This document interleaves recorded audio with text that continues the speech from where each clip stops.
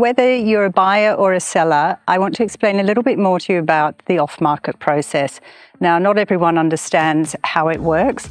For sellers, because we're currently in a seller's market, we're finding more and more off-market listings because the competition is already there with the buyers. So we have the buyers in our database, pre-approved, ready to go, just looking for your property.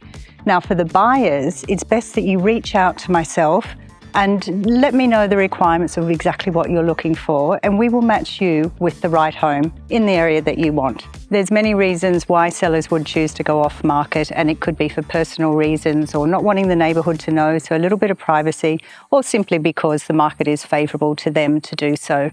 So please reach out to myself. I'd love to have a chat with you. Buyers or sellers, don't be afraid when you see off market. We're here to help.